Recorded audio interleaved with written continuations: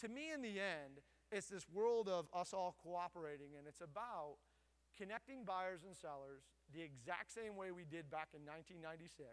by getting a product in front of somebody who's ready to make a purchase decision. And I think we know with the internet, we all use it different. If I were to ask everybody, how do you find a painter online, 90% of the people would say Google. And then if I asked you, what do you do after Google, you go someplace else. So I think it's important when we look at our advertisers that we give them broad distribution, that we take the complexity out of the product, and that as quickly as possible we get to a closed loop environment, be it a reservation, phone call, mobile payment, where our sales professionals know that the product's working and the small business owner knows that the product's working, and we charge for it accordingly, and we deliver a lot of value on both sides of the equation.